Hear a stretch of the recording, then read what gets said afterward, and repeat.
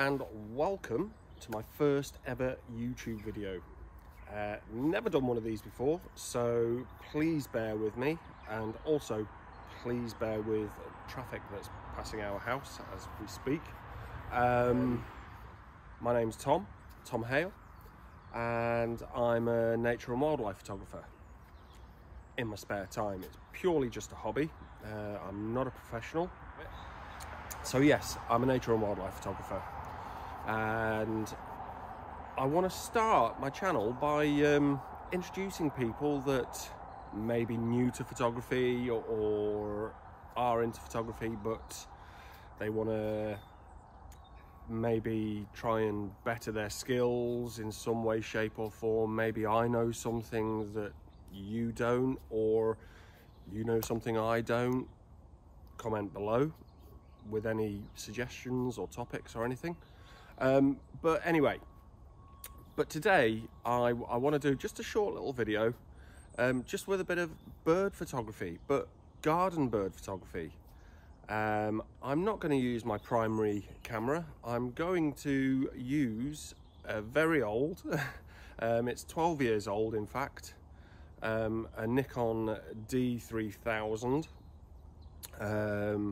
with a very budget 70-300 Sigma zoom lens, again, which is 12 years old. So yeah, I basically want to show people that you can still get good results with old cameras and on a budget. We don't need to be spending thousands of pounds like my other gear and like a lot of you may already have. But if you're getting into, or you want to get into nature and wildlife photography, you don't have to jump in the deep end with it. You can start off small and build things up as time goes on.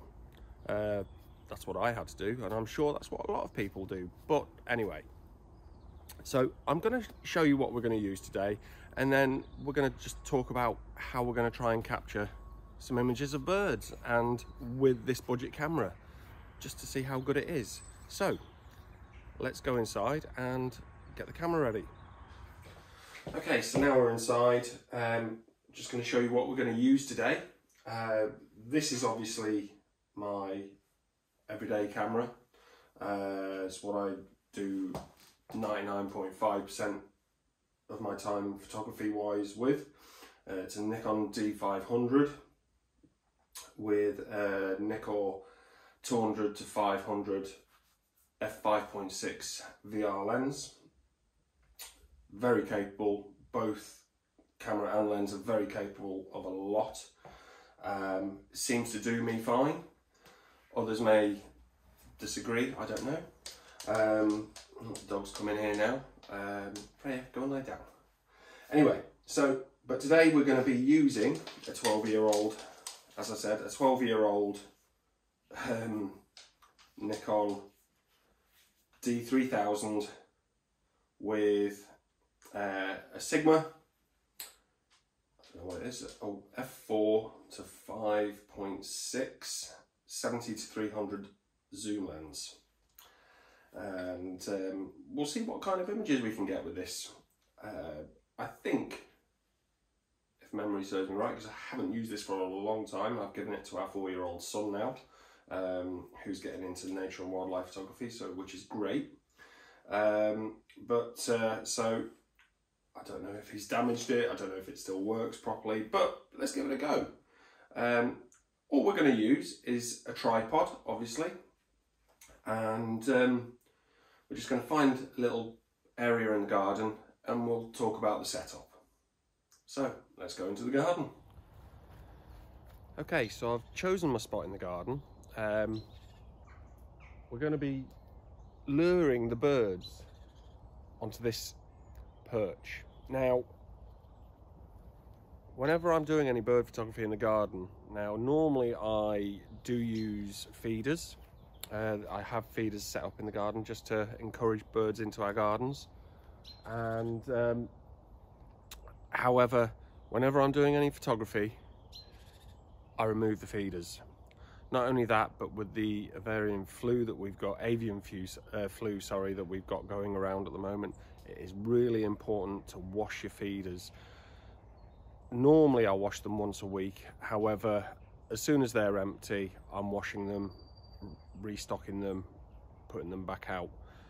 However, with what's going around at the moment, and unfortunately it is killing a lot of birds, unfortunately, which we can't do anything about due to the spread of it. But if you do have feeders, please keep them clean, because we don't want to lose the birds in our gardens, really, do we? Anyway, back to the main topic. Right. Anyway, so we're going to try and lure the birds onto this perch. Now, you can add little perches, whatever. You can use twigs with these little clamp things and clamp these twigs, branches, anywhere you like, depending on what background you want. If you want a nice scenic background, then put it in the open. But again, it's personal preference, so nothing really important there. But what we're going to be trying to do is get the birds landing on here, and that's where we're going to be photographing them. They're going to be either on the fence or on the perch. Now, I've put some seed into the perches, or into the perch itself and along the fence, and we'll see what comes down. Hopefully we'll get something. Normally we tend to get blue tits, great tits, coal tits, nuthatches, woodpeckers, great spotted woodpeckers, jays, buzzards, and the squirrel as well loves the feeders. So what I like to try and do with the squirrels is I feed them independently in the woods. We've got a lot of woods surrounding the house, so I have feed stations for the squirrels to just keep them away from the birds, basically. It doesn't always work, but anything's worth a try, in my opinion. So we're gonna see what comes along today. I've seen a few robins already this morning, the nuthatches, and the normal common garden birds. The only thing we don't get here is house sparrows and magpies. Don't know why. Traffic. But yeah, so if anyone knows, we live out in the sticks, but we don't seem to get any magpies here. Surrounded by farmland and woodland, but no magpies, which is rather bizarre. But if anyone knows, please comment down below and let us know why. Anyway, so we're going to get set up now. I'll spin the camera around, show you where I've got the camera situated. We're approximately about 15 to 20 meters away from the perch where I want to be targeting the birds. Now, I've positioned the camera against a big hedge because I don't want to be sticking out like a sore thumb, so I want something behind me. I want to try and blend in as much as possible. Okay, yes, I know I've got camo gear on and stuff, but unless I'm in a hide, I'm still going to be seen. But we're not doing hide photography today. But anyway, so I'll spin the camera around and show you where we're shooting from. Okay, so as you can see, I've got a nice background behind me, which is going to help me blend into it. Obviously not fully conceal me, that's not what I'm after today. With garden birds, you don't really need concealment. But I just don't want to stick out like a sore thumb. And not only that, I don't want to get too close to the birds neither. Because the idea is not to be scaring them. I'm trying to encourage them to come to me so I can photograph them.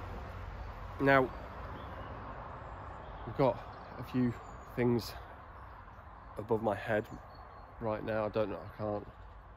There's a robin up there. There's a great tit just over there. So, I don't know.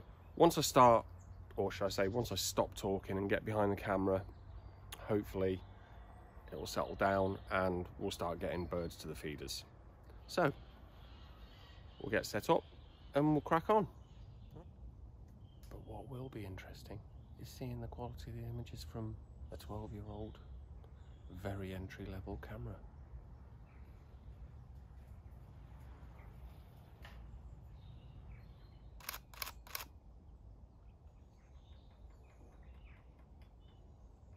Can you hear the nuthatch above my head?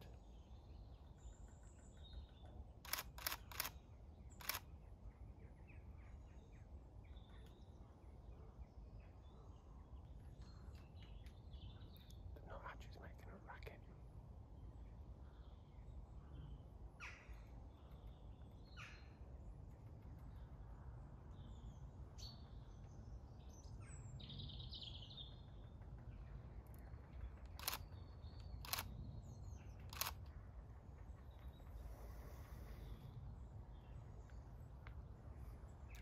Female chaffinch there. So blue tits, chaffinch, great tits. They do come eventually. It can sometimes be a waiting game. Okay, well there you go. That's how easy it is and how cheap and fun it can be. Anyway, we're going to call it a day today because this is all I wanted to show you, that it can be done on a budget. That budget can be as small or as big as you like, but you don't have to start big, as I said earlier on. So we're going to go in, we're going to check out what photos we've got, and then I'm going to put them up at the end of the video. And as I say, this is my first ever video. I don't know how well it's going to do or how good it's going to be, but if I practice, hopefully I'll get better.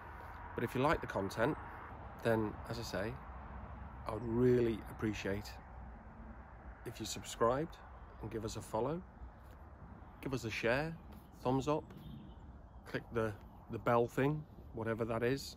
I think that alerts you if I've posted up a new video.